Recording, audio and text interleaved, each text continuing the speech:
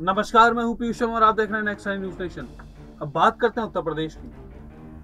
आप सभी को पता है कि देखिए समाजवादी पार्टी जो है दोनों ही सीटों से 2 दिन पहले ही चुनाव हार चुके हैं लोकसभा के। साथ ही आप देखिए कि विधानसभा भी जो 5 राज्यों में विधानसभा चुनाव होते हैं उसमें उत्तर प्रदेश में देखिए समाजवादी पार्टी की करारी हार हुई थी। अखिलेश यादव का इस बार आप देखिए घमंड पूरा का पूरा टूट चुका है, ऐसा शिवराज सिंह चौहान देखिए बोल रहे हैं। यहाँ पे आप देखिए कि उन्हीं के पार्टी के नेता भी अब देखिए यहाँ पे उनका हंसी मजाक कर रहे हैं। जी हाँ, बिल्कुल देखिए समाजवादी पार्टी के जो नेता हैं, जो सहयोगी दल हैं, वो भी आप देखिए कि अखिलेश यादव पर तंज मारने से बाज नहीं आ रहे हैं। अखिलेश यादव की हार देखिए कि जो हुई है वो उनके आलस से हुई है। देखिए जी, ओपी राजभर का यहाँ पे बयान आया है। आपको हम बयान सुनाते हैं कि ओपी राजभर ने ऐसा क्या कह दिया कि जिससे आप देखिए कि समाजवादी पार्टी में आप देखिए इतनी बड़ी हलचल होने लग गई है। देखिए उनका बयान। काम लोगों को लेकर के मिलकर करना चाहिए और 22 में जिस तरह सीख लिए हैं और उसके बाद भी 22 के बाद बाई इलेक्शन में अंतिम दिन प्रत्याशी का तय करना है और चुनाव लड़ाना, जीतने का सपना देखना, ये बहुत बड़ा दिवा स्वप्न है। भारतीय जनता पार्टी हमेशा 24 घंटे चुनावी मूड में रहती है। उससे चुनाव लड़ना है, जीतना है, तो फिर समाजवादी पार्टी गठबंधन के सभी साथियों को मिल करके एसी से निकल करके धरातल पे चल करके जो गरीब, कमजोर, पिछड़े, दलित, वंचित, किसान, नौजवान, बेरोजगार हैं उनको अपने साथ जोड़ने की जरूरत है, तभी हम मुकाबला कर सकते हैं। तो आपने देखा कि ओपी राजभर ने कैसे उनके देखिए एसी रूम में बैठने वाली जो राजनीति करते हैं अखिलेश यादव, उस पर देखिए कैसे तंज मारा है।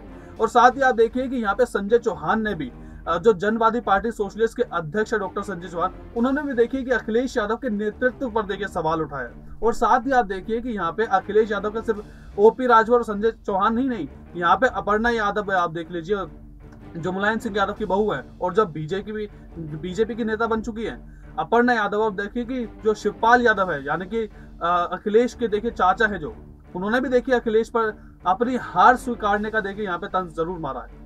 तो देखिए लगातार यहाँ पे अखिलेश यादव के हारने के बाद आप देखिए जब आजमगढ़ और रामपुर में दोनों सीटें जो हार चुके हैं समाजवादी पार्टी, तो उसका ठीकरे का पूरा देखिए अखिलेश यादव पर फोड़ा जा रहा है। और बिल्कुल देखिए ये थोड़ा सा सत्य हो भी सकता है क्योंकि आप देखिए कि जो अखिलेश यादव का तो थोड़ा सा ओवर कॉन्फिडेंस था वहां पे, वो उनको देखिए मात दे चुका है। अखिलेश यादव ने जो वहां पे अपना ओवर कॉन्फिडेंस दिखाते हुए वहां पे कोई भी रैली ना करने का फैसला जो लिया था, उसकी वजह से आप देखिए कि वहां पे जो समाजवादी पार्टी की आ रही है, तो वो भी वजह हो सकती है। और साथ ही आप देखिए कि यहाँ पे जो मायावती को देखिए समाजवादी पार्टी के जो नेता है धर्मेंद्र यादव आप देख लीजिए, आजम खान देख लीजिए, तो इन दोनों ने देखिए मायावती को बीजेपी की बी टीम बताई थी। तो देखिए इसमें आप मायावती भी देखिए कूद पड़ी है इसमें और उन्होंने साफ साफ बोला है कि देखिए अपनी हार को स्वीकारना चाहिए। इन्हें अपनी हार का देखिए दूसरों पर ठीकरा नहीं फोड़ना चाहिए या फिर अपनी हार का बदला देखिए बयानों से नहीं लिया जा सकता। अपनी हार का जो वो अगर सुधार सकते हैं, जो भी उनसे गलतियां हुई, तो देखिए उनको जनता के बीच में जाकर सुधारनी पड़ेगी। ये मायावती के शब्द है। और आपको बता दूं, मैं अपने दर्शकों को बताना चाहता हूं कि देखिए मायावती ने बीजेपी का साथ दिया है देखिए औपचारिक रूप से। अब वो किस लिए दिया है मैं आपको बता दूं कि देखिए जो राष्ट्रपति उम्मीदवार की जो बीजेपी की उम्मीदवार है, जो एनडीए की उम्मीदवार है, उसका मायावती ने समर्थन दे दिया है। जी हाँ, बिल्कुल। तो इसलिए आप देखिए कि जो बीजेपी की बी टीम जो मायावती को कहा जा रहा है, तो देखिए कहीं ना कहीं वो सही भी हो सकता है। क्योंकि आप देखिए कि जो बसपा की जो विधायकी के चुनाव हुए थे, उत्तर प्रदेश के चुनाव हुए थे, जिसमें बीजेपी बहुमत से जीती थी। अब आप देखिए कि वहां पे बीएसपी की मात्र 403 में से 1 टिकट आई थी, यानी कि 1 सीट ही वहां पे जीत पाए थे।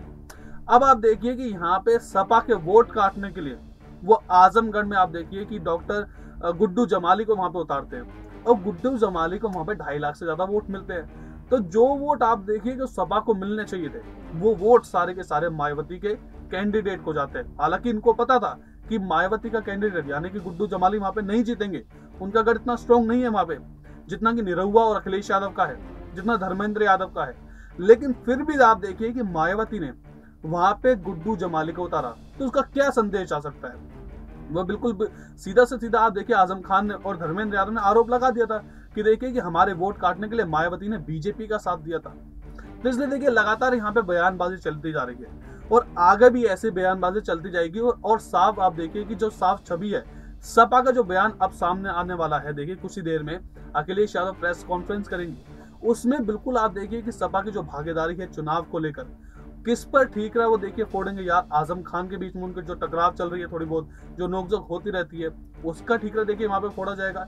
या फिर देखिए जो प्रत्याशी हैं दोनों आजिम रजा और धर्मेंद्र यादव, उनको भी कोई गलतियां निकाली जाएगी। तो बिल्कुल लगातार ऐसी खबरें देखने के लिए हमारे साथ बने रहिए और देखते रहिए नेक्स्ट टाइम न्यूज नेशन।